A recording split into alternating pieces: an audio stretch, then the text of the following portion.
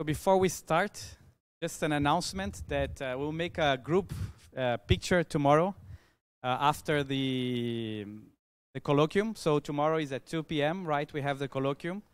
After the colloquium, we start a discussion on the experiments. Everyone will select the experiments they wish to make more. And while people are in the room, we will take the group photo. So right after Stefan, colloquium group photo. Okay. So now we can start with Orlando Perez on the Sterile neutrinos.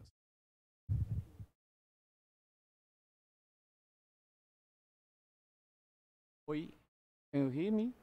No. Yes, can you hear me? Okay, just if you don't know, first thank you the organization to invite me, and then I'm going to talk about the sterile neutrinos and why it is important now. Then this is only something I'm going to talk here about what it means this sterile neutrino. It's basically they say the question can be, you can make something like this. You know today that you have three neutrinos, electron, mu, tau neutrino. But one question you can ask yourself to say, can you have more neutrinos? Why you need to stick with these three neutrinos? There's something special for these three neutrinos, or can you have more states that look like neutrinos? This is the basic question. It's exactly like the question they say, like the Rabi said, they say, why you have mu, you have electron, why you have mu? Here the same thing about the neutrinos. Okay? And then how you to search for this specific kind called sterile neutrino, hints of sterile neutrinos, and then what you can constrain this, what you can do depends on this. Okay. Then first I'm going to remind you the thing about what you know about some time ago, that what you assume that they say what you define by electron neutrino is the neutrino that you produce electron at the same time. Mu neutrino produces a mu and tau neutrino a tau. You never produce something like you have a mu neutrino, a neutrino, mu neutrino, and the different favor. Okay, and this is very was made a panel.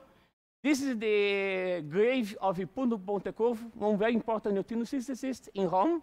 And then he like here physicist, and mu neutrino is different from electron neutrino. Okay, this was one thing that was very important for him. This thing about the neutrinos. Okay, right, and then the one point is that sometimes the people get confused because they say neutrinos, they don't have charge. And then why you detect neutrinos? And basically you not detect heavy neutrinos. What you detect is the products of the neutrinos produced. Okay? And sometimes you need to be very careful what you confuse for that. And for And then when you say, for example, you have some interaction that you put some neutrino, is scattered by some medium, and then produce an electron. This state here, it is what you usually label as the electron-neutrino state. This means that, say, in all the reactions, say, all the cross-section you measure until now, you say that when you produce a state that have electron-neutrinos, you associate this to electron-neutrino. Okay? And then, and this, what happened, they say, this is something that probably you don't know, but the thinking to search for different effects in neutrinos is something very old, very, very old. In the beginning, what happened, you have these accelerators to produce heavy particles. And as a side effect, as a parasite experiment, you can make it, you can extract from this. You can extract from this a pion beam. This pion beam you can put a heat, some retardant, it produces neutrinos, and then you have a neutrino beam. Then in the past you have a lot of neutrino beams, but they are not forced to look at properties of neutrinos. They are something like some side effect of other experiments. Okay? Then you have a lot of history, and then what happened in the past is they say that in general what you have, these are very small experiments in very short distance. And then what happens, for example, in this case, if you use some reaction that produces electron-neutrinos, that have here electrons, and then at the same time you have electron-neutrinos. And then if you detect these neutrinos, you can see the same neutrino here because you see electrons this. This was happening in all these experiments in the past, And then this gives very keen to say what is neutrino, what is mu neutrino. Okay, you are very well quantify what is the difference between the two. Okay. Okay.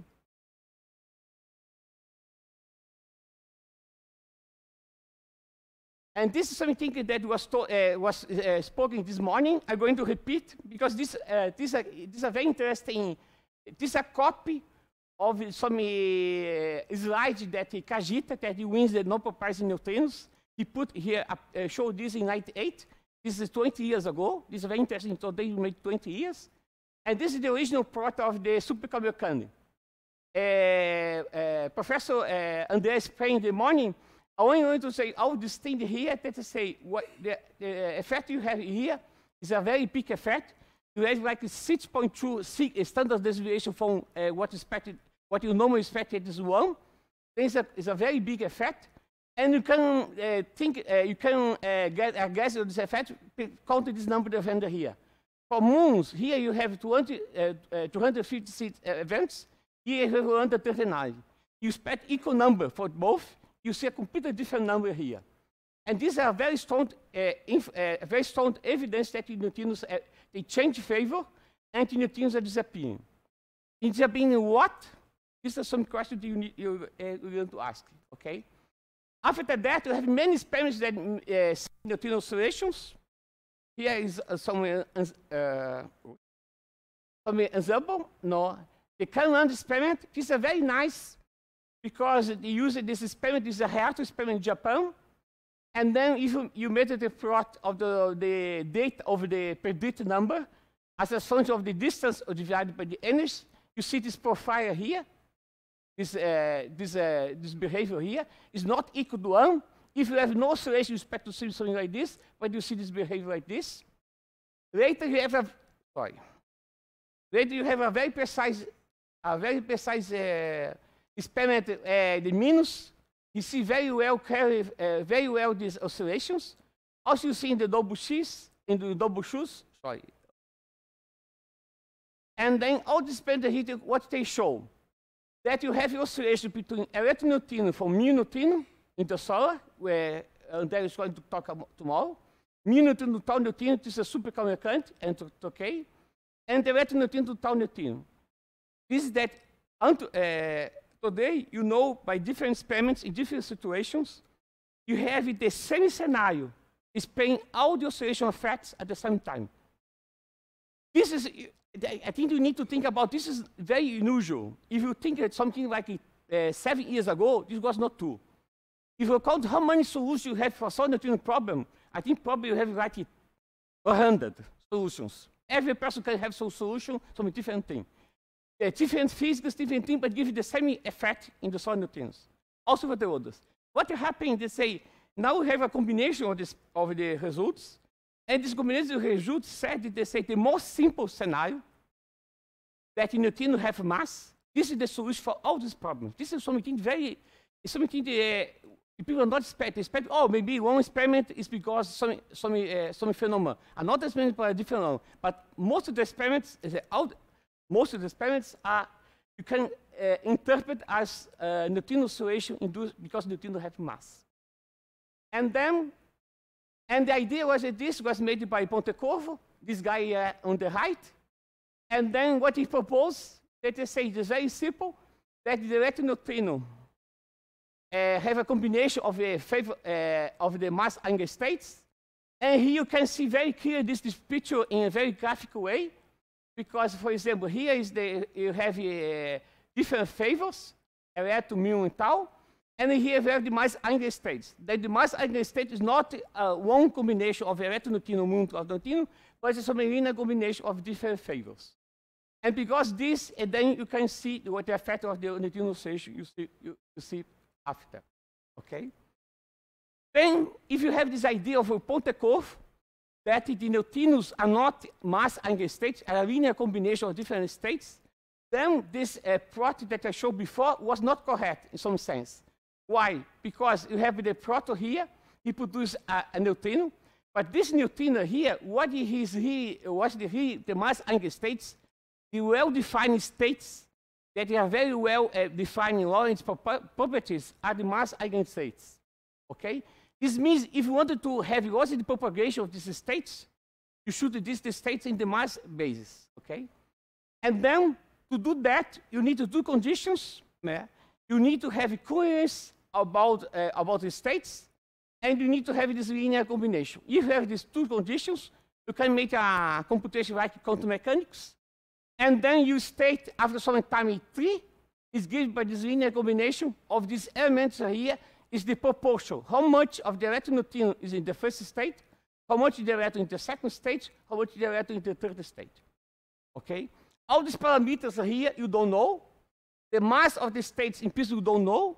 You should get this from the experiment. You don't have a theory that say what's the masses, what's the mixed angles. You need to find this in the experiment. And then, if you have a neutrino oscillation, you can have the case. You begin with some neutrino that produce electrons, and then after some distance, this neutrino produce muons. This is completely different because what it means that you violate the Repton number. And Repton number is a very well conserved quantum number you have. Okay? In all relations of neutrino scattering, Repton number is a very well conserved quantity. But if you have oscillations, if you have oscillations, you can have a neutrino that being here. Initially, you have a positon, and then you can have here you can have a moon here. Then you violate the Repton number because of this. Okay? And then this was said in the morning. They say this gives the Nobel Prize in 2015 to Kajita and to Martin Oldot. And then this was the first to discover in particle physics.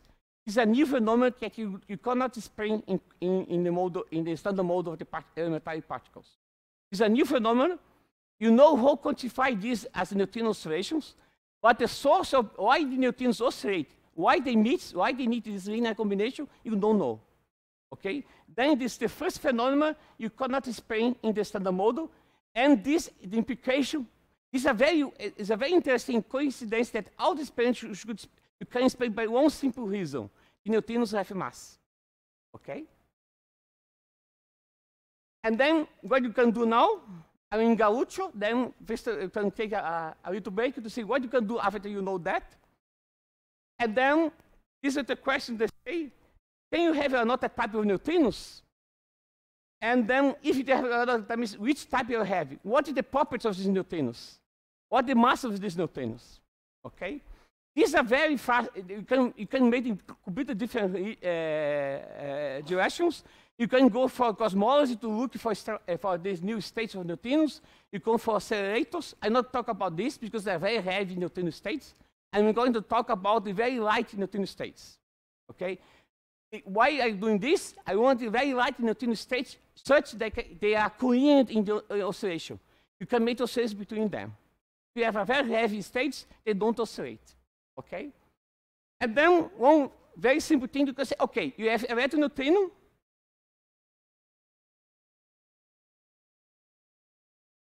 You have electroneutrino, mu neutrino, and tau neutrino. You can put, let's put another neutrino, X.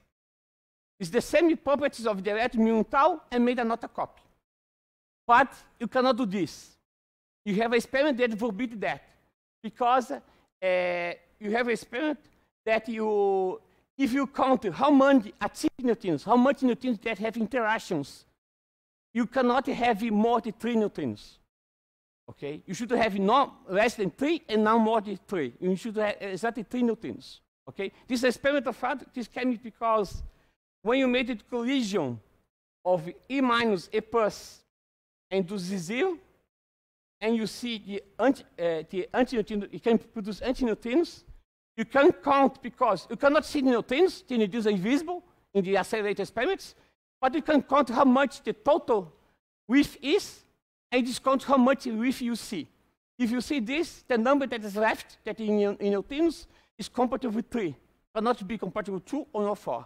This means you cannot have another state that like this. This is forbidden. Okay? And then, if it is not this, what you can do. Then you can make something like this. This girl here can say, okay, but this happened because the neutrino interacts with the Z bosons. What happens if the neutrino don't interact? Okay? In this case, it can be a very clever idea because then you have no bound. Okay? But if you have no interactions, how you can know that you have this state that don't interact? How you can know a particle that don't interact with anything? Okay? Can be a clever idea or can be a very bad idea. Okay? And then this I like this picture. And then the sterile neutrino is this. It's like these people, they are talking, they're putting a ball between the other, they're interacting. But the sterile neutrino, he's his own world. This is the phones that they don't interact with anything.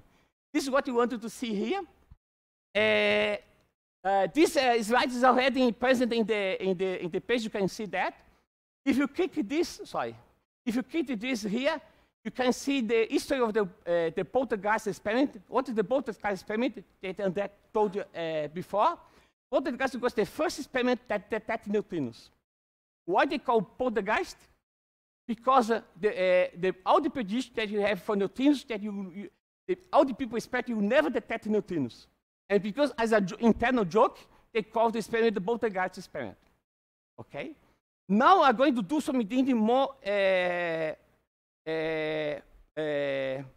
worse thing. I'm going to want to detect a neutrino that don't have interactions. How you can do that? Okay? Then I'm going to help from some colleagues in North America. This is the group that made the original poltergeist experiment. I don't know who is Davis or not. I don't know if André knows who is Davis, the original. I don't know. Okay. Here is really the poltergeist experiment, but if you really click there in the previous link, you can see the structure of the experiment, all the things they did, okay? And then what you're going to see, the point here, I want to detect a neutrino that don't have interactions.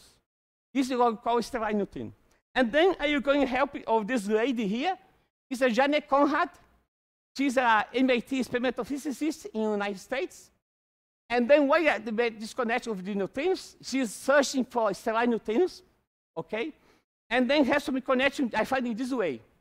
She was the model of, because one they made it is a new reboot of the Ghostbuster movie. They made the movie only with the girls, okay?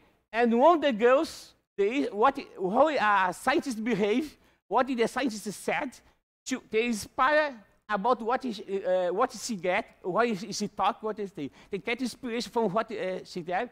She has many toys in her office, the people said, and they take these toys to put in the movie. And this movie here is about the Ghostbusters. What the Ghostbusters are searching for? Ghosts. Okay?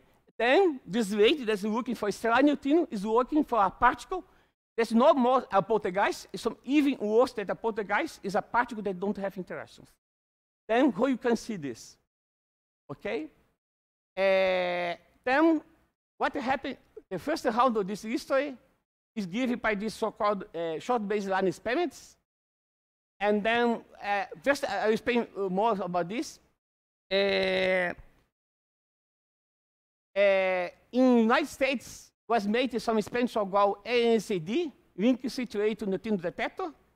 And this experiment was made something like this. You have mostly you have pions. This produces mu neutrinos, and almost no electroneutrinos. And then you wanted to see if you, after so while, if you can get electroneutrinos. Okay? This is not exactly not complete no zero electroneutrinos because this can produce a mu, and a mu can produce some anti-electroneutrino. Okay? Then you have some contamination here. Then what the experiments measure in the experiment, this is what this plot here. This is the number of the events as a function of the distance from the source divided by the neutrino energy. In meters per MV. And this is what they have here. They have some contamination from different processes that give the same signal as electron. They're counting, what they are counting? They're not counting electroneutrinos. You cannot see electroneutrinos, they're counting electrons. But if you count electrons and you don't know the source, you need to account for all the sources of the electrons that you have in your experiment. Okay? Then they, sorry, I'm some problem with this. They have some background from different sources. Then also they have some contamination here. And this is the data. The data is not compatible with these two things here. They need to put some additional sources here. And this additional source, what this means, that you have some addition, all this part blue here, that you cannot predict in the original experiment. And this is a function of the distance divided by energy. Okay? This is exactly the same behavior and it gave in the oscillation probability you were showing this morning. If you have a conversion probability from mu neutrino to electroneutrino, you have some coefficient here, the amplitude, you have some phase here, the square mass difference, the distance L, and the energy of the neutrino. This means that for this distance here, if you have this neutrino oscillation, you can get information about the amplitude and about this mass difference here, okay? And then when the people put this all the thing together, they get this number here. It's a very big number. This mass difference is 0.110 electron-volt square. The experiments that André Gouveia talked in the morning, they talk about two experiments. Atmospheric experiments. They see some muon disappearance.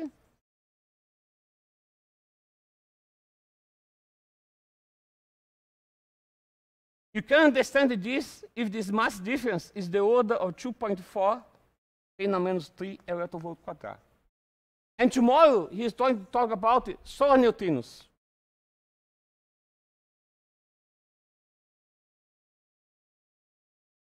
And also Canland. Canland, this experiment that I showed before here, I know this is not good, but I'm going to go back here. Is this experiment here? Is a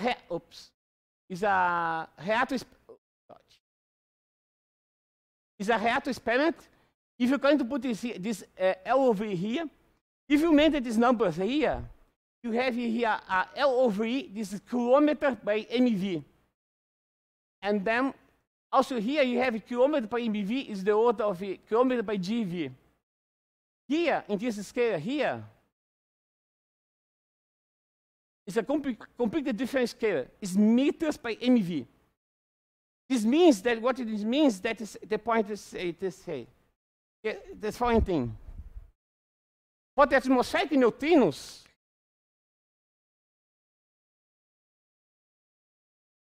to have oscillation, you need to cross all the Earth. Okay? This means that the neutrinos produced here, they oscillate to there.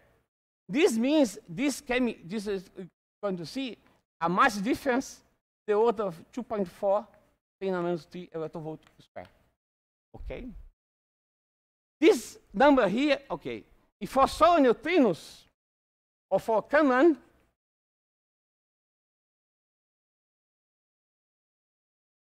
you need to have another mass difference, completely different mass difference, the order of 7.5 10⁻⁵ electron-volt square.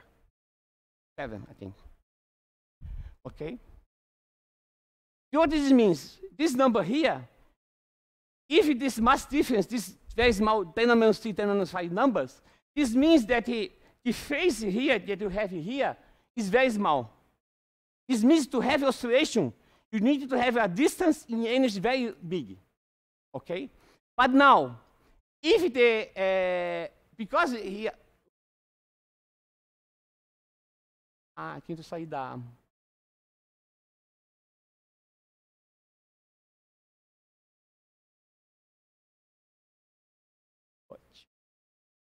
Here, I'm happy to say, here the distance is very small, meters by MeV. This means to have this effect here, this phase should be very big. And to have this number here, this delta, this mass difference should be of the order of 0.1 10 over the quarter. And this number is completely different from this number from atmospheric neutrinos, and it's completely different from the solar. What it means something like this.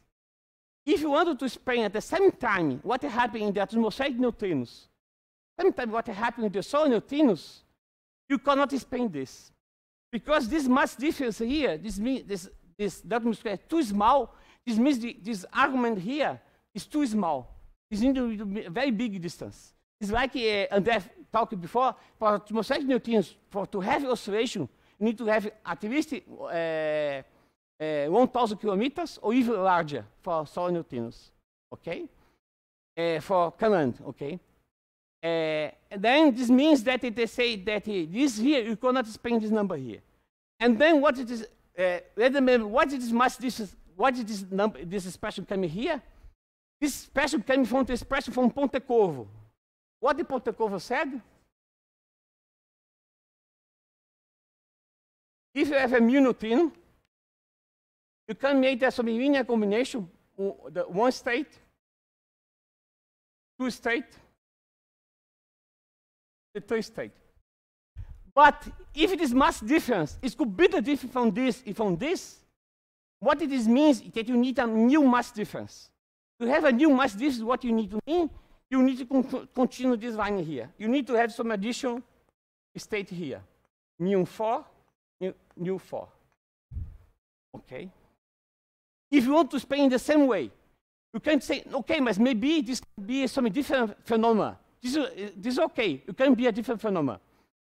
But if you wanted to take the simplest model to explain this oscillation, let's take that what you made, you put some additional neutrino, and this additional neutrino cannot be active, it cannot interact, because you have this bond, I said here, this bond here, you cannot have some additional neutrino that interact, then this additional neutrino should be sterile, they cannot interact.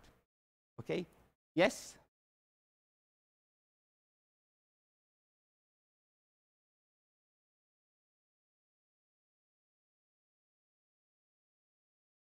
Can you repeat, sorry?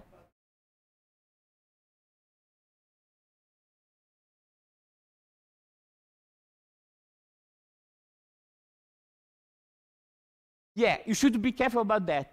When you put this new state here, because you can have some situations like you completely destroy this pattern there. You should add it in such a way that you not destroy this pattern. This is a very interesting question. You need to be very careful about that. You can make very easy mistakes in such a way you completely destroy this. You don't see anything.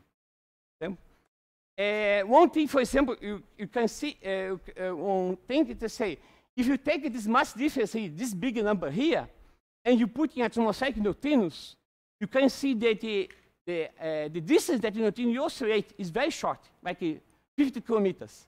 This means, remember this plot that he made for the neutrinos coming from going down, you need to see oscillations. You don't see oscillation. This gives some hint that maybe you can have this, but you need to be very careful. Okay, this will be a very important point for this. Okay. Now, also have other evidence. The other evidence came from some completely different experiment. What is the completely different experiment? It's a hiatus experiment. Okay.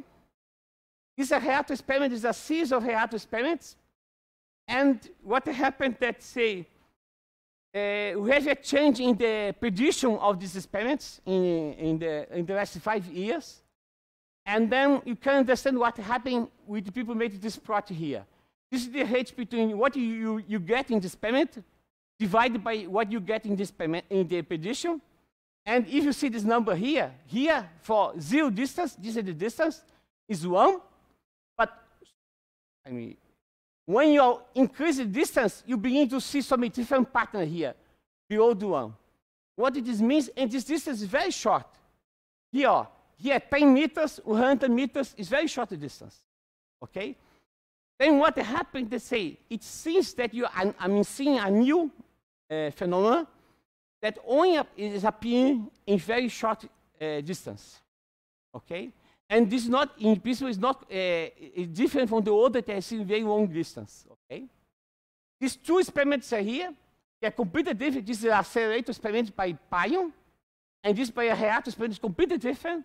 Here you see about neutrinos going to electron-neutrinos, and here, sorry, you see electron-neutrino, survival of electron-neutrinos. It's a completely different oscillation pattern, and you see difference between what you expect from the experiment and what you get in theory and what you get in experiment. Okay. What you can understand now, know your question about this thing, you need to put this additional thing in such a way you not to destroy the information you have before. Okay? Then how you can do this? This is a graphical way to put this information. This thing like this. Let's explain this. I have a lot of information here. This is the mass angle states. And then I'm going to put it, say, here is not, there's something changing the thing. Before you put, let's talk about electron mu tau neutrinos. One thing I think you need to change now, the electron mu neutrinos was a very good thing to characterize the interaction of the neutrinos. But it's not good to characterize what the properties of the neutrinos are. The properties of the neutrinos are not given by the favor states, but they're given by the mass angle states. First point, the favor states, they don't have a well-defined Lorentz, they're not defining some Lorentz classification. To get this, you need to be mass angle states, okay? And then, the mass, you can get is, the mass defines what a particle is, okay? And then, here you can put some labels like the lightest neutrino is nu1, the second one is nu2, nu3, and nu4, okay? And then this color here has another meaning, another information. What information you have here? Something like this. You know that now that neutrinos, one electron neutrino is not in the state 1. The electron neutrino is not in state 2. It's some combination. How you quantify this combination? By this color here.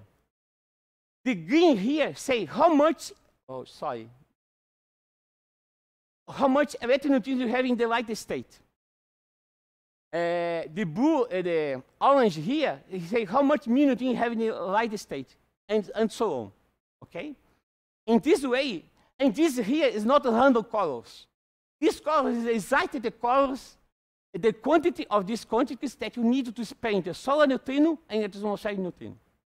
Okay? And then I put now some additional sterile neutrino. What happens with this additional sterile neutrino? If you see here, what is sterile neutrino here? You cannot see. It's very small. This will answer your question. It's a very small perturbation in this state here. Most of this sterile state is in the heavy state here. Okay? And this is the question that you say, how I can see a neutrino that I cannot detect? I cannot see this neutrino. It's the same way that I cannot see electron neutrino. I don't see electron neutrino. What I see is the neutrino interact and produce electron. Because this property, because this I can see sterile neutrino, not see in the sense, but I can see the effects of the sterile neutrino. Why I can see this effect of sterile neutrino? Because you have this very small proportion here. What this means that you can have the heavy state here. There is a very small proportion of electron neutrinos, a very small proportion of mu neutrinos. Okay? If you have this mass, and remember the figure they say, what is the main parameter that controls how fast the neutrinos oscillate? Is the mass of the neutrino or the mass difference of the neutrinos? It means the bigger the mass difference, the faster he oscillates. The smaller the mass difference, the smaller he oscillates. Okay? And the amplitude is given by these boxes here. What this means that to say the one state has most of the electron neutrinos. Okay? This state here, you have some equal numbers of mu and tau neutrinos. Because this effect here, that you have very big effect of atmospheric neutrinos. You have a strong mixing between the orange and this purple color here. Okay? But still you have some very small portion here. Now let's make it say, you can make all this scheme here. This is the simplest one. It's called T+1, Y T+1. You have 3 neutrinos that are mostly active, that are not active completely, it's mostly active. and you have some additional neutrino here, because this you call 3+1. Okay? And yes? Right? No. No, what did I say? What interact is the fraction of the electroneutrino that is the heavy state. This means that if you put a new 4 against a target, okay, what you're going to happen to say, the proportion that is sterile, you don't see any interaction, but the other proportion you can see the interaction. Okay? This means that interaction of this new 4 with any state is proportional to this number here. I forgot to say something. They say the sum here is equal to 1. What it means that say this is a very big proportion of 1, and this is a small 1 is more 1. And here is mostly sterile neutrino. Okay? This means because you have neutrality, the sum of the components of each state should be the sum square should be equal to 1. Okay? And then if you make the now I want to explain, you have the data before, the experimental information. Here you have the you have the experimental information. Now I want you to explain some model. How you explain that? You're gonna to do 2 neutrinos, like this, very small d. You need to be 4 neutrinos. And then let's make it some way. I want to make an experiment. I want to make the limit, which my experiment is a very short distance. Okay? It's not 0, but very short. If you do this, I don't do this approximation, the probability is very long, it's very big, something like 4 lines. But if you make this approximation, it becomes very simple. Why is this? Because you need to have a very strong oscillations, a very short distance. This scalar here is proportional to the mass of the neutrino. This means that the difference between the neutrino 1 and neutrino 2 is a very small number. The neutrino 2 and this is a very small number, but the difference between these states and this is very big one. Okay? If you made the probability, for example, mu neutrino converts to electroneutrino, you give this expression here. This is interesting. If you make a model with 2 neutrinos, you get this expression here. But if you make a model of 4 neutrinos, in one state is much heavier than the other, you get it the same. Okay? This one can be some exercise I'm going to ask for you to do this. Yeah?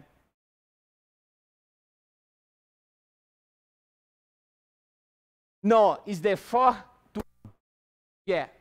This is a very good question, because what happened, the mass difference between 1 and 2 is a very small number. If you make very short scales, you don't see no oscillation. You can put this phase, the equivalent phase here, you can put 0. Okay? If you make for mu to electron conversion, exactly the same signal of the experiment NC, you can see this expression here. Now you have made for the mu survival, you give this number here. We see something like something I want you to keep in mind. The mass difference is the same, but the amplitude is different. Okay? But then it's not completely different. What is going to happen that say this amplitude here of the mu to electron conversion will be proportional to what? This is how much the mu neutrino here oscillates to this state here. This means it will be proportional to this green part, the orange part here, and to the green part here. Okay? I found exactly the same color signal here. This is how much the mu neutrino having the higher state here. You cannot see much, it's a green part there. And how much, here is the orange, how much the electron is in the high state. Oops. Sorry. Now let's make the amplitude for the mu survival probability. If you do the same computation, you get some different amplitude here is proportional to mu4 only. And if you make the electron survival, is the same amplitude proportional to A4. This is something very interesting now. You have 3 completely different amplitudes, can be completely different numbers, but because you are working in this model that you have 3 neutrinos plus 1, instead you have 3 independent parameters, you only have 2 parameters. mu4 and mu4. What it is implies, they are not independent. They are related. If we make this is going to be one exercise for you to do. If you put this number here, you can get the expression that the mu electron amplitude conversion is proportional to mu survival amplitude into electron survival amplitude. This is very interesting because now you can make a very test of this model. If you see how much is the amplitude of the mu survival, how much is the amplitude of the electron survival, by this model, you can get the information about how much is the conversion mu to electron. Okay? This is something to be interesting. Now, I need to put some information that to explain what I have next. Most of the information I said here is about oscillations that happen mostly in the vacuum. What I mean to say, it's not like atmospheric neutrinos that the neutrinos cause out the Earth, but experiments that are very short distance. Most of them are in vacuum. Okay? But the neutrinos have another very interesting property that was discovered in 86. That the neutrinos, they oscillate in a different way when they cross inside the Earth, inside any material media. Okay? How you can understand this? You can make this is an analogy, some model that what happened with neutrinos. I wanted to give this model for you. Imagine that you have a pen wave coming some you have some material, let's say here. Here's some dielectric material. You have a pen wave collide here. And because I wanted to describe what happened with this pen wave collide with this material. And what you do, the physicists do in the first approximation, if you want to describe any model, you use a harmonic oscillator. Then I'm going to use this system here as a collection of harmonic oscillators. Then I have a band wave is colliding with some, and all the material I'm going to describe as harmonic oscillators. This is electric. If you have a band wave, you have an electrical field and magnetic field. The electric field is not constant time. When you have this electric field, it's an external force. This means that this harmonic oscillator is going to oscillate. It's like you solve it when you make it in the classical mechanics, in the first course, you solve it. You put some classical, some harmonic oscillator by some external force, and then what happened? Okay? Then what happened? They say when you put this harmonic oscillator by some external force that is variable, what happened? This is what you describe your model of the dielectric medium. This oscillator he begins to oscillate. And if you remember from electromagnetism, anything that has acceleration, what he produces? He produces radiation. Okay? And then this radiation, you make some electromagnetic wave. Okay? Now, what you do? This is some exercise. I can give the link for you. It's very interesting.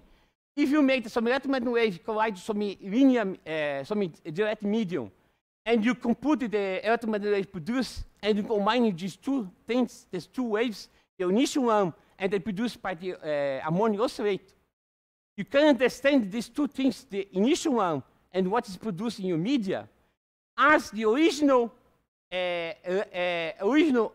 wave if we put it in the refraction index of the media. Okay? This means that you can have some fixed explanation what is the refraction media, because it's the effect of the your electromagnetic wave colliding in the medium. He accelerated the oscillator. The oscillator produces electromagnetic waves, and to combine this is like you have the light refraction. This phenomenon here, you see this band here, is because the media is producing. Oh, sorry, here's wrong. Sorry, this is wrong. The velocity of the electromagnetic wave in the media in some is given by C divided by N, or where N is the refraction index. This means that the wave is probably not with the velocity of the light, but it's a bit smaller. Okay. Then what the analogy that I'm going to do is something like this. What it means? Remember, for the electromagnetic wave, you have the energy square is equal to momentum square c square. The mass here for electromagnetic wave is 0 here under the velocity of the light. This means that effect when you have electromagnetic wave in some media is equivalent like the media make the light to behave like you have something like some additional mass, because this interaction with the you can describe this by some additional mass. And this additional mass is given because you can interpret some refraction index of the electromagnetic wave. Okay? This means that the light that you put in some dielectric medium have effect, and this effect makes the light, when it propagates inside this media, is different than propagated in vacuum. Okay? Now let's make the same thing with neutrino. But for neutrino, what do we have? Instead to have a dielectric medium, I'm going to have the vacuum. Okay? Because in quantum field theory, even you have a vacuum, all the particles passing through some media have some effect of the vacuum that you have in some medium. Okay? And then what is going to happen is something very similar. What happens, they say, the neutrino run past some media, he have the interaction of all the state, all the state of this vacuum, and the effective way what will happen is that the electroneutrino have like some refraction index, and the mu will have some refraction index and tau neutrino. But what is the difference between neutrinos and light? How much light you have in nature? You only have one light. You don't have different. But for neutrinos, you have 3 different types. And because the electroneutrinos have interaction different from mu neutrinos to tau neutrinos, what this means that when the neutrino propagates in a media, what happens that the media itself it changes the oscillation of the neutrinos. Only because the electroneutrinos interact in a different way of the mu and tau neutrinos. Remember, for example, one of the things you can have, for example, you can have interaction of electroneutrinos with these electrons, with electrons. This is a charge current interaction, but also you can have something like this.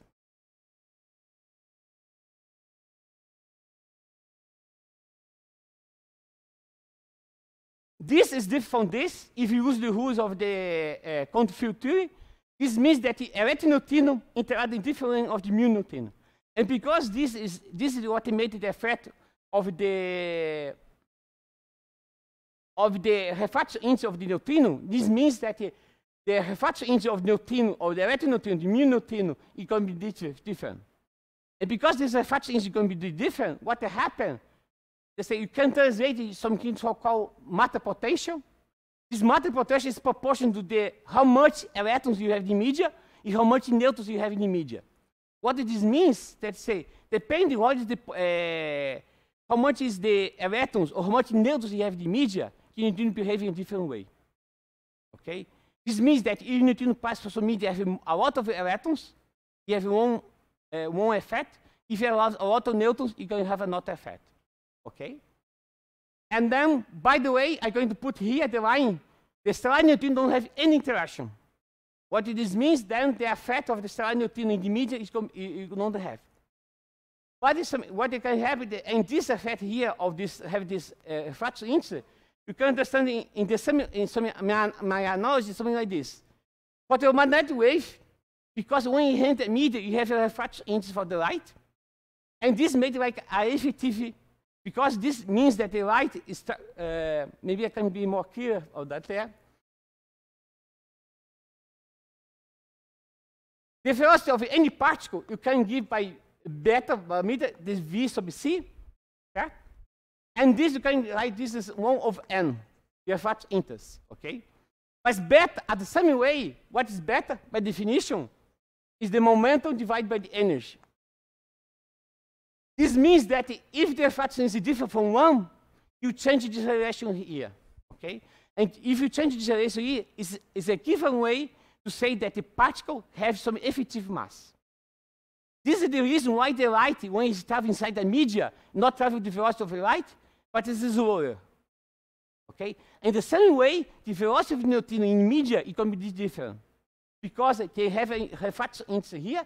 This means the relation between the momentum and the energy for neutrinos is different in vacuum, in matter. Okay? This was idea given by these three gentlemen. Boverstein, that is American, and Mikhailov is Russian, not related with the vodka.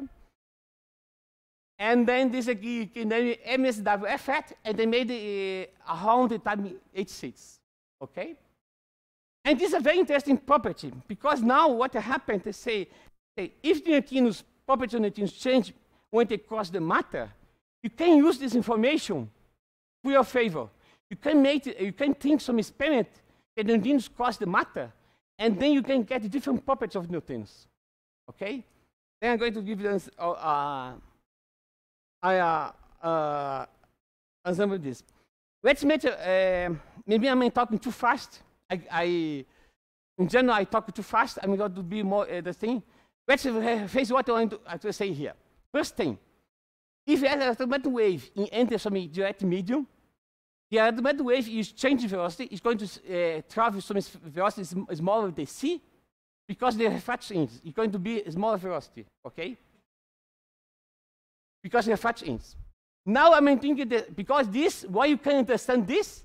Because the electromagnetic wave, when it is in the media, he excited the media, and this produces another electromagnetic wave. It can combine, because the original one and the second one, you change the electromagnetic wave, and then you can understand this as refraction index. You can make this computation. It just works. It's very nice. Okay? I think you have in the Feynman book, no? And then you go to book also can find this information. In the same way for neutrinos. Such neutrinos don't need a media, because we have the vacuum of the quantum field theory. Without it itself can change the properties of the neutrinos. This means that when you cross some media, because the media has some density, has some electrons or neutrons or protons in the media, he changes the properties of the neutrinos. Okay? This is the second point I want to get you in mind. And because these properties can discriminate between neutrinos, now it's a very interesting point. Because now I can discriminate different types of physics if I send a beam of neutrinos inside the Earth or in the vacuum. If the parameters are the same, the result will be different. This is very interesting. Okay? And now is the question I said in the beginning. Why you can see sterile neutrinos? You cannot see sterile neutrinos. And some way you cannot see electroneutrinos. What you can see, if you have sterile neutrinos and you send a neutrino beam of mu neutrinos in the matter, because the sterile neutrino changes the properties of the other neutrinos. It's an indirect effect. You not see the effect of the sterile neutrino, but you see the effect of the sterile neutrino made in the oscillation of the other neutrinos. It's an indirect effect. Okay? I will not give time to explain that. Professor André is going to speak much better tomorrow, but there's something very interesting effect. This is, I will give you some example, but not explaining all the details. It's a statement of the energy of the neutrino. It's very interesting, because now you can have some specific energy. What is the effect is very big. Because this is so-called resonance, then I'm going to, Professor André share many histories. I'm going to share some histories that are here about von Isminov. And when you read the original paper by Isminov and Mikhailov, this effect can make a resonance. You can have a very strong effect. The same type of resonance you see when you make the resonance in other systems. But if you read the paper, the resonance not appear in any place. Why? The referee said, this cannot be a resonance. I only accept to publish the paper if you remove in all the places the number resonance. This means that the paper about the resonance don't have the name resonance in any place. Okay? The referee said you cannot understand why you have this resonance, and then the name removes all the things. And then if you read the paper is not about the neutrino evolution in matter. It's not this. It's how to solve a differential equation. This is the thing. This is very funny. Now, but at that time it was very frustrating for them both, no? But this is what the referee accept. They are solving a differential equation of a particle traveling in the media. Okay? They are not solving a problem of neutrino in the media. A differential equation. Okay?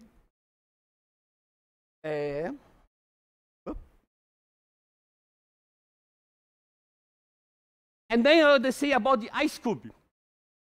Ice cube is a very interesting experiment for many different ways. I'm not going to talk about Blazar. Blazar is a topic for another professor. And then I'm going to talk about what is the ice cube. Ice cube is an experiment in Antarctica. Why it disappear here? So, I need to correct. This is an experiment. What did they made? They made the strings that they put in the ice. They burn the ice to have hot water. Then they put the strings. As soon they put the strings, the water frozen, and then they are in the ice. Okay? They made this experiment there because the properties of the ice in principle are very clean material. Okay? And they can make some very big detector. I think this here, the size of this, from this part here to this part here, I think it's 2 times the Eiffel Tower in Paris. If you want to, you see the photo of Eiffel Tower in Paris, this is I think 2 times bigger, okay? And the size also, this is like 1 kilometer square. It's one of the biggest neutrino detectors we have here, okay? And the difference between, for example, this thing and this thing is 100 meters. This is a real neutrino event. It's a neutrino event that have a size of something like 500 meters. It's a very big event. And then, what did people discover in the past? This is an atmospheric neutrino detector, okay? It was not made to make atmospheric neutrinos, and the main goal is to see associated neutrinos. But in the first years, the more important results were about the atmospheric neutrino detector. And then you can have something fun like this. If you have a sterile, he was too small. If you have a sterile neutrino, it has something very interesting. If you have, let's remember, if you remember the oscillation probability in vacuum, the oscillation probability of the neutrino is something like this.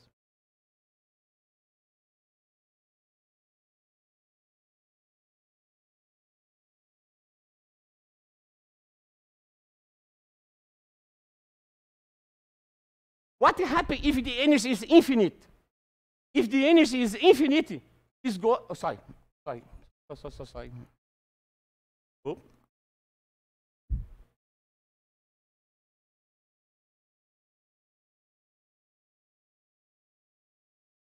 1 minus. If the energy is infinite, this argument is 0. If it is 0, the probability is 1. This means that if you're in the vacuum, for very high energy, you expect to see no oscillations. The oscillations die when you increase the energy. Okay? But then, if you have sterile neutrino, some very funny thing happen. And then, this is not MSW effect. It's a matter effect, but not MSW effect. It's the effect of the neutrino cores in the Earth. Then, one neutrino cores out the Earth, not out the neutrino, but this is, here you can choose more, but this is anti-mu neutrino. I'm going to put here anti-mu neutrino, going to be compatible. Anti-mu neutrino, anti-mu neutrino. If you made, when you include sterile, if you don't have sterile neutrino, what happens? This is a very high energy. If you see here the label, this is GeV. Here is 100 GeV. Here 1000 GeV. Here is 10⁴, 10⁵. Very high energy. This is one of the higher neutrino detectors. It's the experiments of neutrinos that detect neutrinos with very high energy. Okay? Then, if it was a very big, if you put this mass difference here, and the energy of this 100 GeV, this argument is going to be 0. You see no oscillations. But if you have a sterile neutrino, what happened? It's because the neutrino went enter in the matter, it behaves different. What is going to happen? That for some specific energy, here is 1, but when is approach this 1000 GeV here, the probability, this is the same probability, the probability of the survival goes to 0. What this means? For some specific energy, the neutrino completely converts to something else.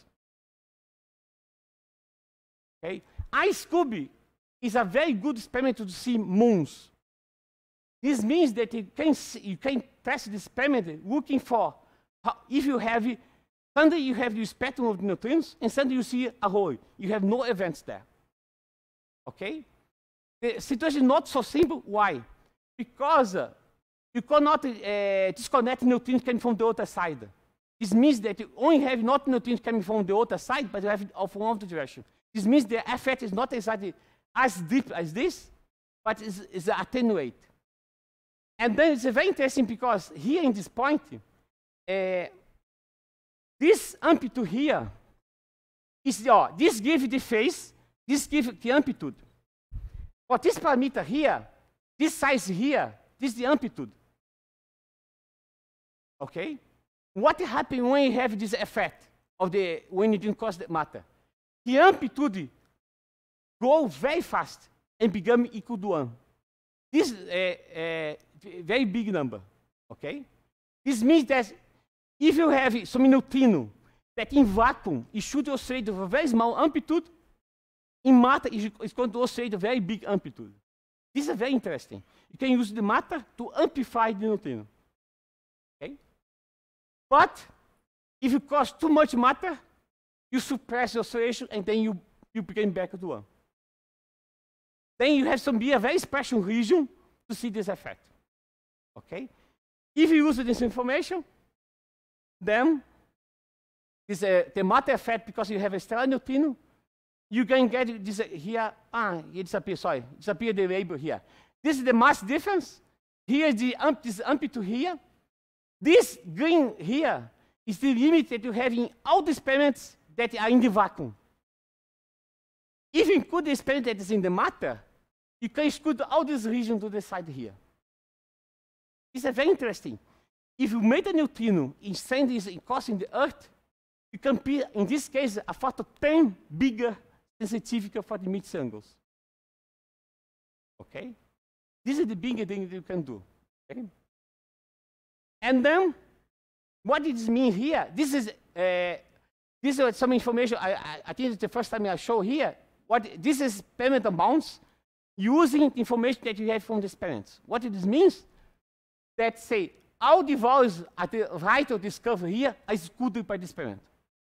These are excluded by the experiments that are in the vacuum, and these are excluded by experiments that are inside of the matter. What this means that this number here should be at maximum 10 to the minus 1. This is compatible with what? This here is a very small number.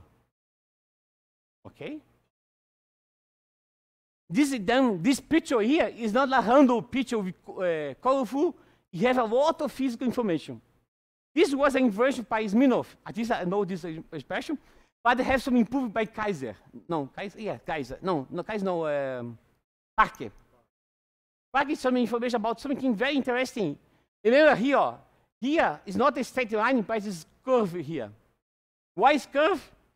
Something that I think nobody talks until now is about the neutrinos can have a very interesting property. Can have the neutrinos and antineutrinos behave in a different way. If you have this, instead to have this behavior here, you can have this behavior. What this means, I can say something like this, very interesting.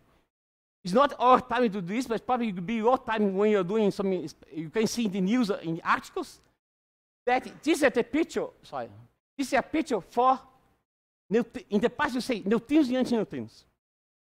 But now you need to be very precise what you mean by that.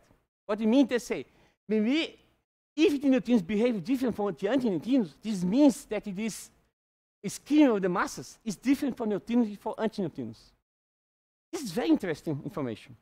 And here you can get this information because this is not a straight line here, but it's curved here. This means here, this is for neutrino, it is for antineutrino. The effect is not big, it's very small, but you can have some difference. This means that in the future, when you a person give a talk about neutrinos, probably in some years, hopefully in very short, in our lifetime, you can get information. No, this is for neutrinos. Oh, no, this is for antineutrinos. The picture is going to be different. Okay? The behavior of the neutrino or antineutrino with the mice in the states, it'll be different.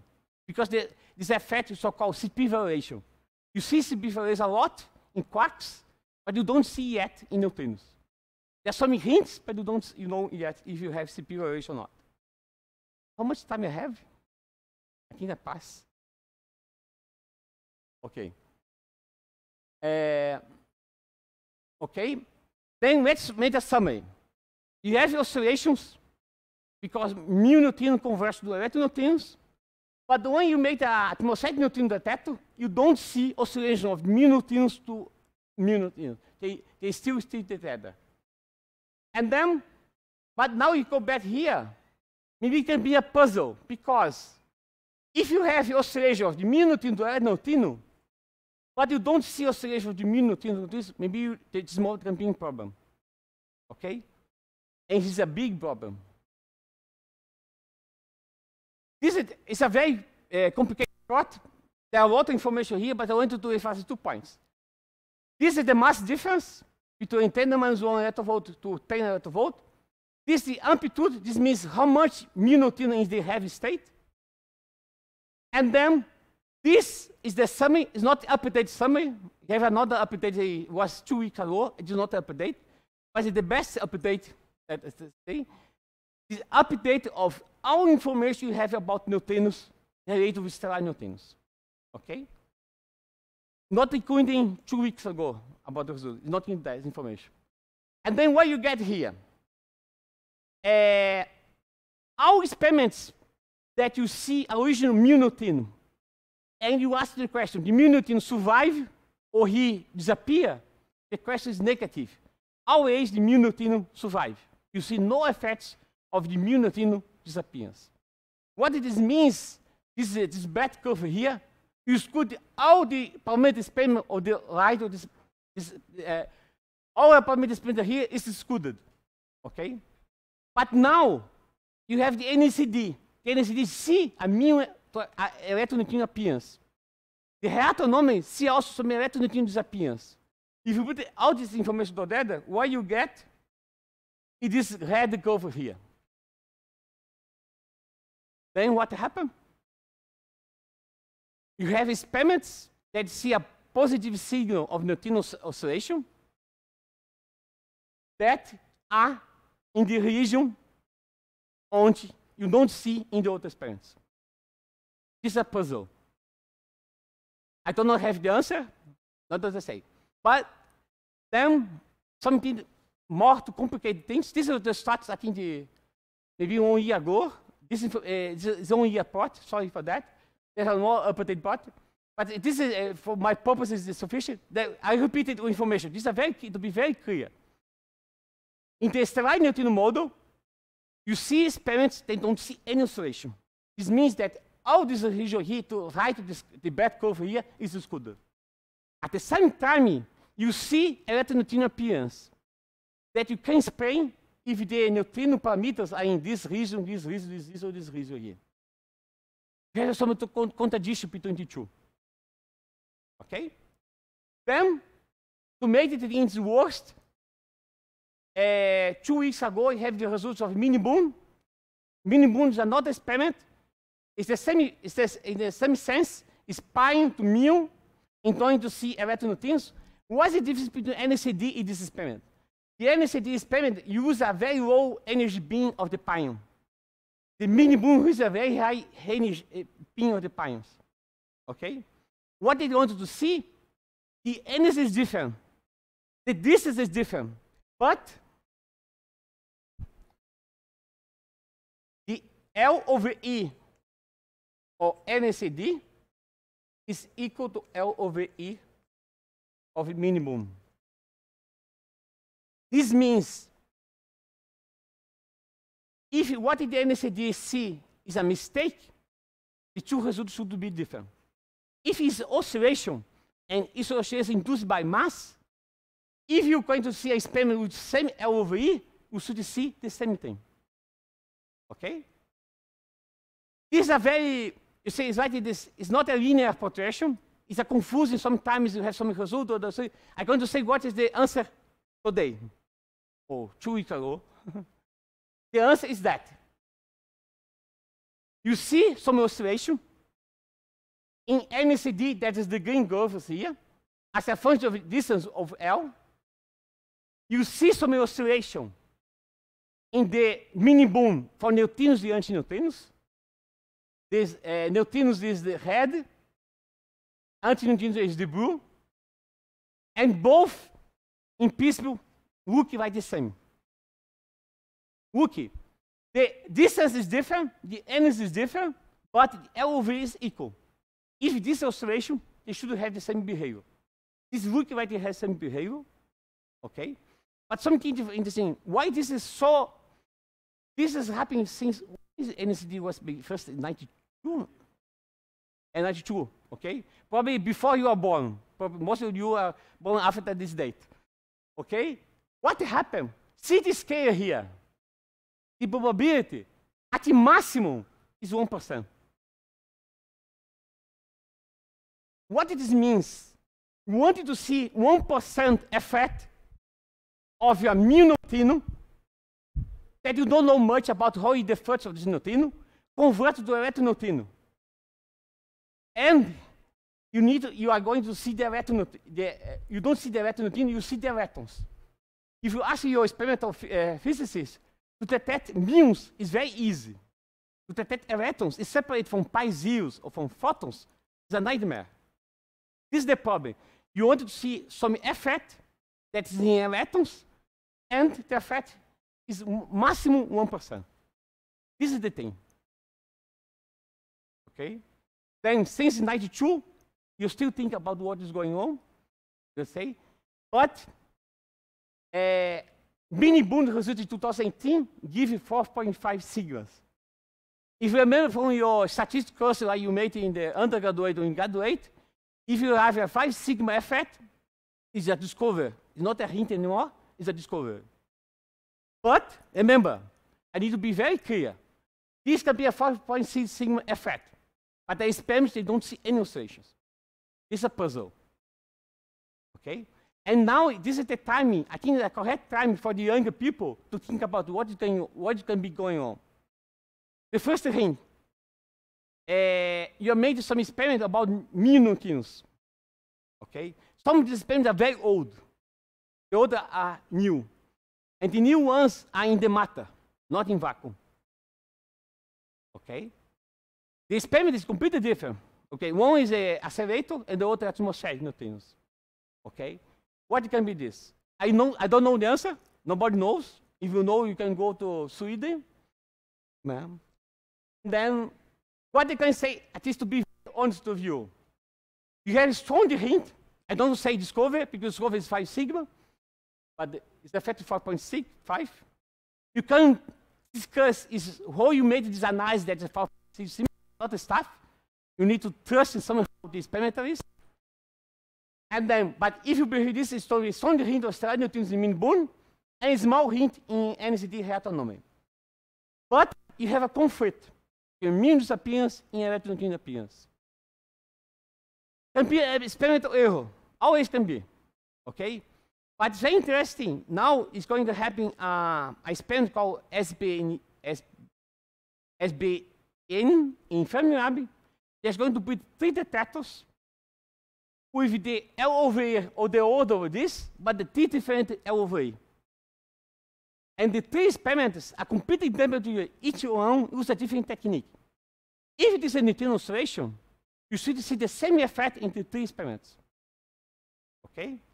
Let's try to see what is happening. And one of the experiments have a double goal to see if you have oscillations, but also to see, and some of the previous experiments, they don't make a mistake because the confusion between electrons and photons. It's a very well thinking to separate electrons from photons. He can solve if this experimental error, or maybe see if it is oscillation. Okay? And another thing you should forget, because Fabio is going to can tell us about this. If you have a sterile neutrino, you are in conflict with cosmology for 2 reasons. is too heavy neutrino. This is very funny to say. Very heavy neutrino. Very heavy means electron volt. And too many. 4 is too many. You need in cosmology 3 neutrinos, not 4. Okay? This means the sterile neutrino is problem everywhere, but for my personal bias, as I say, this effect here is very interesting, very funny to see. This was proposed by 3 people from Brazil for the ICTP to test in this experiment here. And then this gave us a very nice idea to have this very strong effect here. Okay?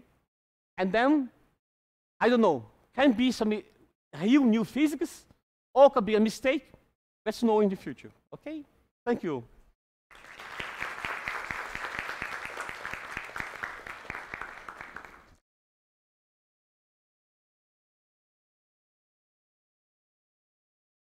So like yesterday, we can start with questions to Orlando, and then we merge with the general question session, okay? So questions?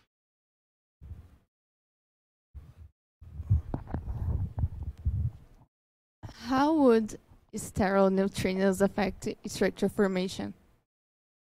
Because they are very heavy. It is okay, because maybe I can say some. Oh, that's it. But huh? Yeah. Yeah. The scale of the structure formations, you have a heavy structure. It's not compatible. Electron volt. Okay. This scale is wrong. It will be a lighter, like 0.1 electron volt, or 1 electron volt is where you have the structure wrong. You can say more.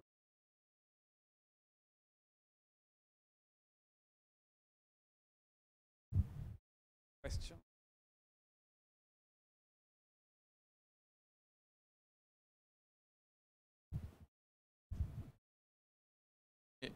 This mechanism of the fourth neutrino depends of the hierarchy of the masses of the other 3. This mechanism as you explained us, of the fourth neutrino depends of the hierarchy of the masses of the.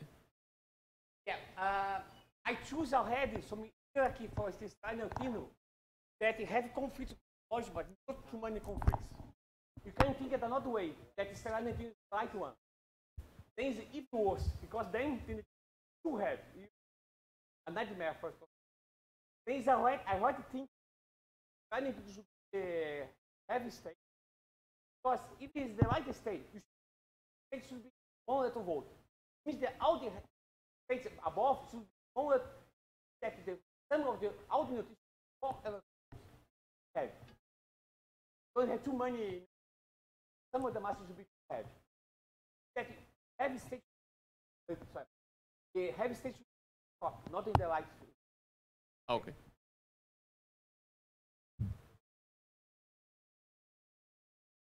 I didn't understand the matter, neutrino matter oscillations. There were, what is the number B exactly? Okay, I don't say what is B.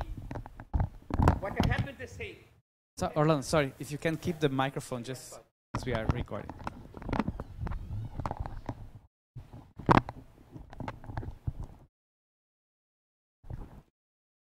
What happened, they say, when you have the neutrino interacting in the media, you get it. This depends of the material of the media, and this is proportional of the density of the media, and this is what they call the V is the matter potential. Is the effect? How much is the how much do you get? How much mass you get for the neutrinos because the media is present there? If you have a vacuum, you have no contribution. It's proportional to the density. But if you have this, you are just additional this something like effective mass of the neutrinos. Okay? The information I think should put, you can put like some effective mass of neutrinos is the mass of the neutrinos plus 2 times this matter potential. Okay? This is not as computed, there has some mixed are not here, but should include something like this. If you have this matter potential, If you multiply by the energy, this gives the contribution for them, something like, behave like a mass for the neutrinos. Like this we call effective mass, okay? And then, what is interesting to say is not this number here, is the order of 10 minus 14 electron volt for the Earth. This means that it's not all the energy that you can have some effect here. You should assume some specific energy that can be more relevant, okay? This means that depending on the neutrino energy, this energy depends effect, because this you can explain this deep there, if you have some very specific energy, okay? Questions?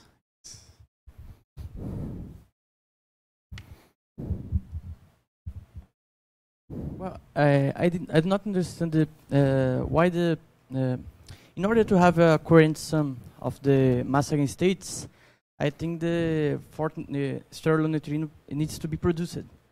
And if it was produced, it's not sterile. I don't understand that. No. Here you don't have, in this special? Yes. Here you don't have sterile neutrino. Oh, the fourth. This is the fourth state. As the fourth state. This is the fourth state. Remember they say this is, you need to add some additional mass eigenstate to have oscillation to short baselines, okay? And because you need to have the,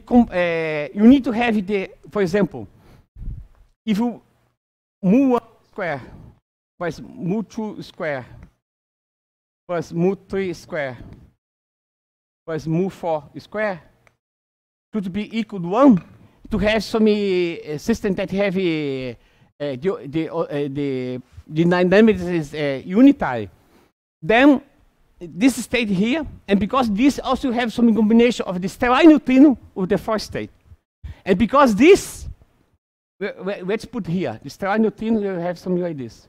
Sterile 1, mu 1. And, okay, have you here, and sterile 4, mu 4. This means if you have mu 4, and this change with the time, this means that sometimes you're going to have some sterile neutrino, and sometimes you're going to have mu neutrino. And because this you can have conversion between mu neutrino and sterile neutrino. Then the sterile neutrino is not the real physical state, it's the fourth neutrino. It's the fourth neutrino. Yes, thank you.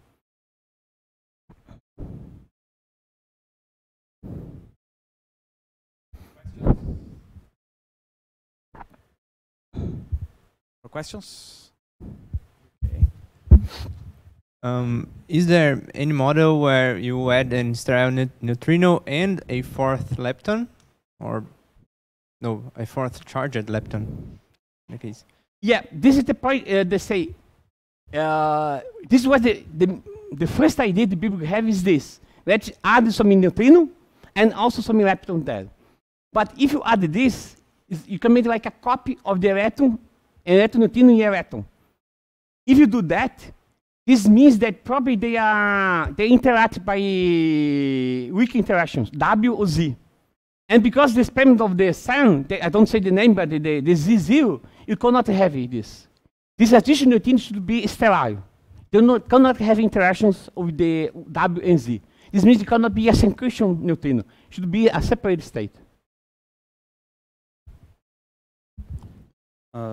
There are some scenario or some theory that you don't need the sterile neutrino to explain the experimental data, or you need to have the fourth neutrino.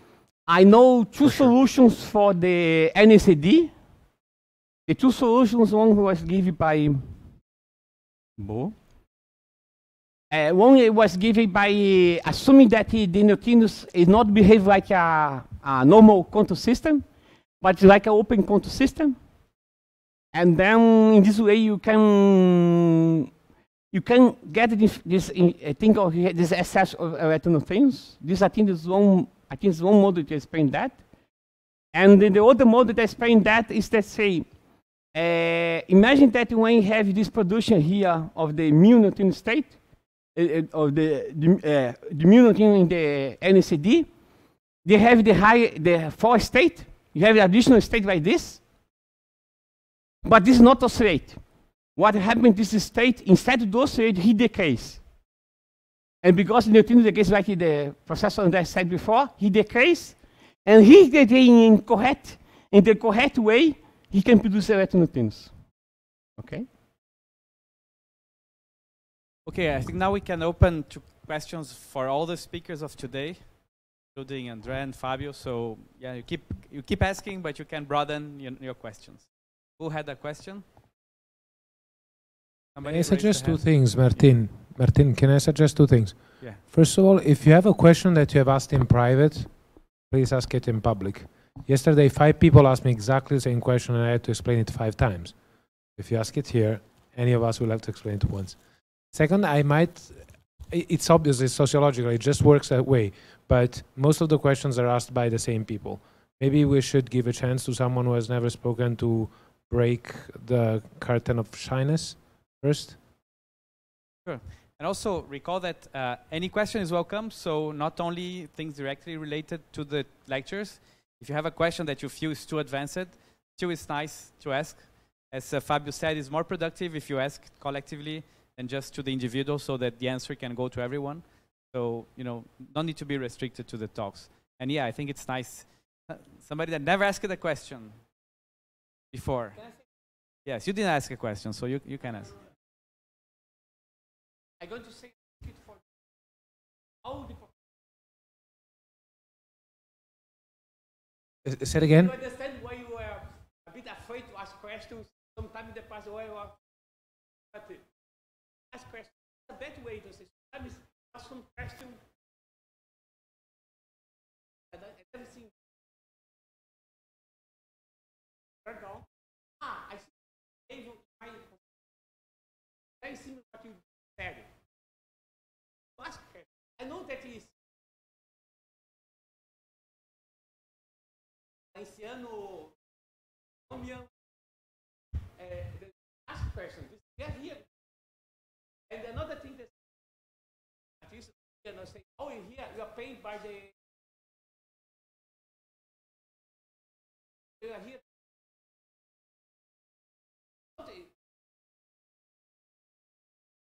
Good. I see some new faces. Yes.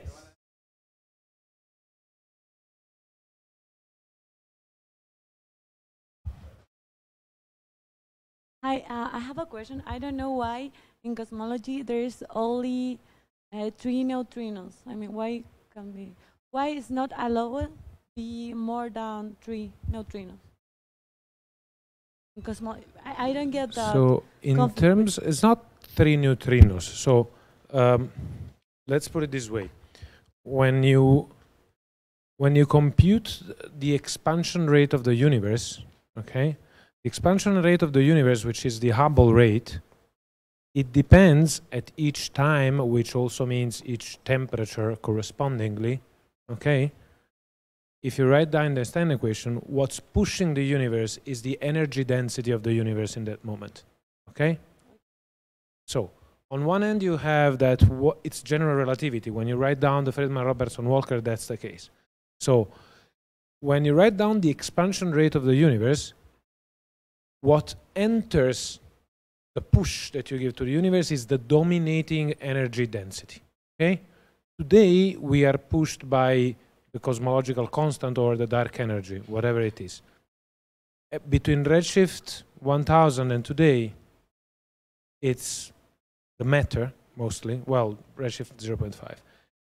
Around, before CMB, it's the relativistic degrees of freedom that are pushing the universe, okay?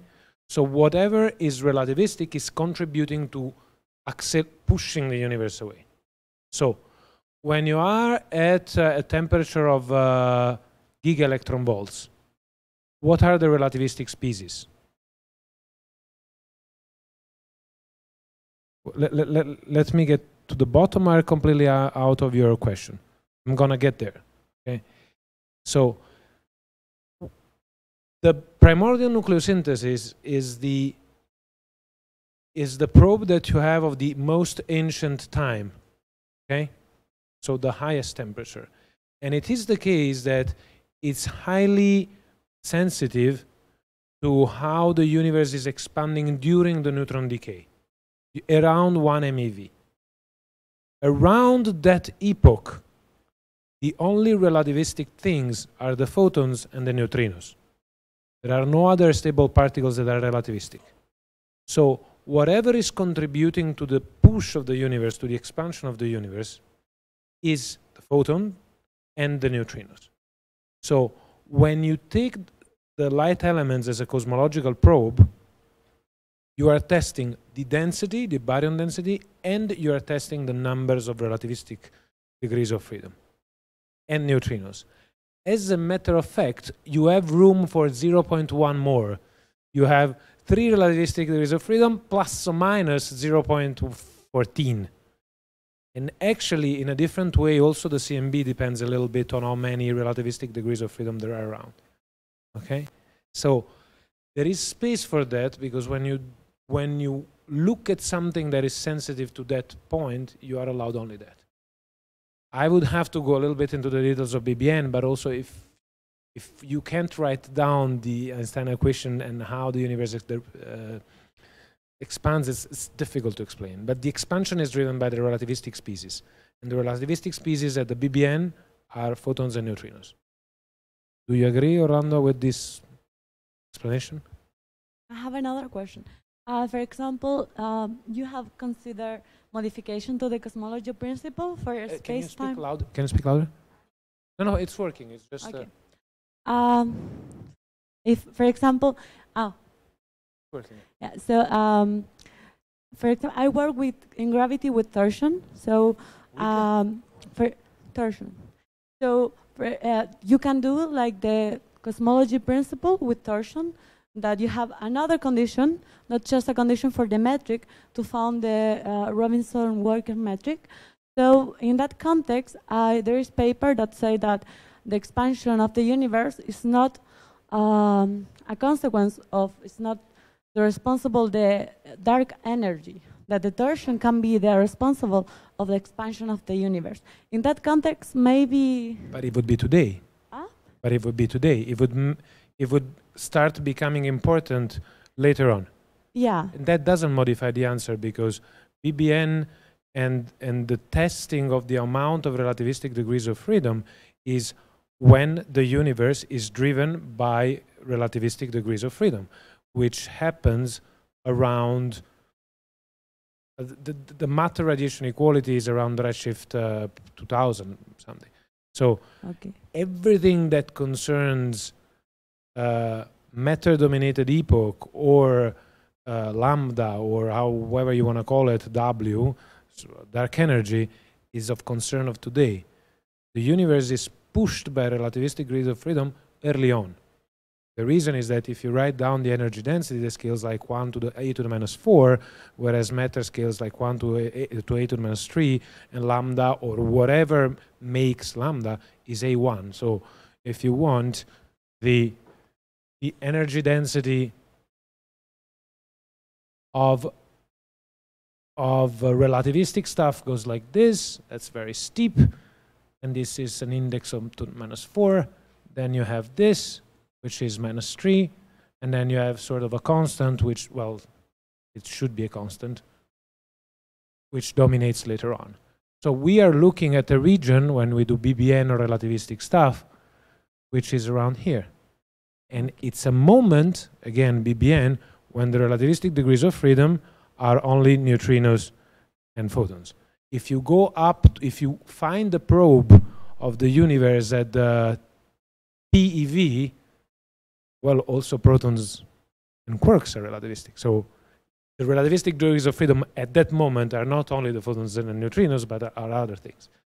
The BBN is a probe of that moment, and in that moment, the relativistic degrees of freedom are those. Okay, thank you. There was this person, Hugh. Yes. Martin, can you give her the microphone? Orlando, in this equation, if the energy is too big, there is no oscillation. Yeah. But this is in the vacuum, and the results with sterile neutrino are in matter. Yeah. So this probability in matter, there's no oscillation too for big energies? It would be different. Okay, what happened to say,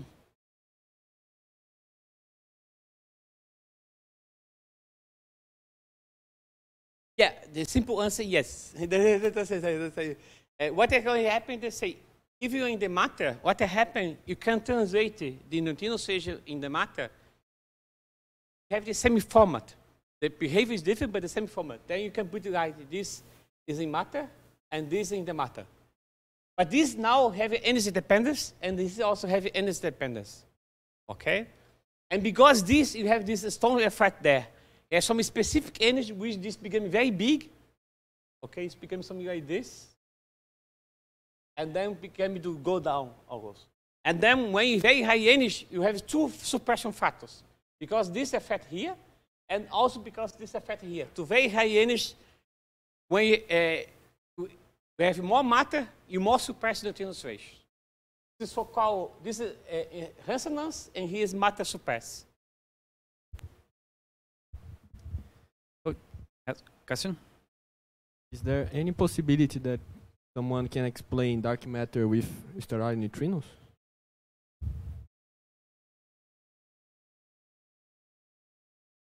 So that, yes.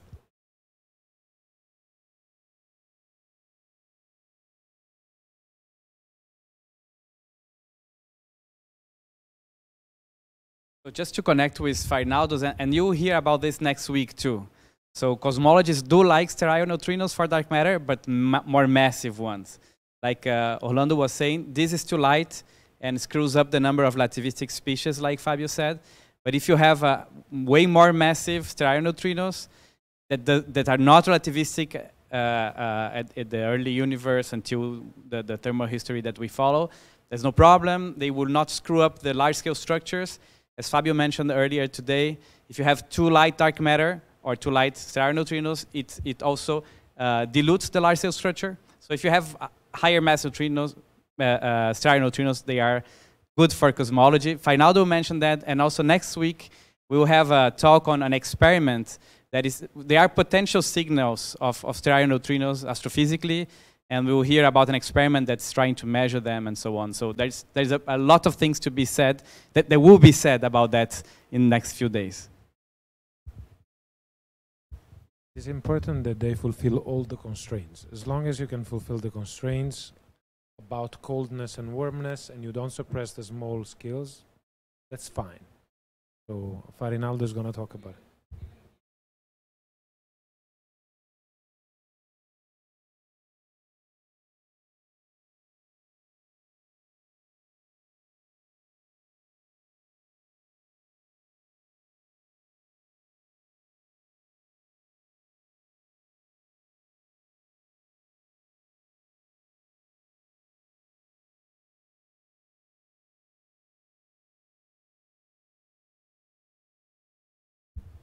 Sorry.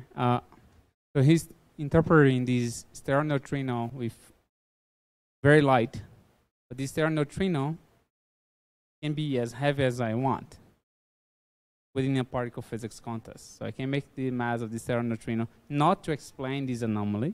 Just forget about this anomaly. In the context of dark matter, can be as heavy as I want. Can be GV, TeV if I want to. Okay. And there are other consequences to that, but I'll be talking about this on Thursday.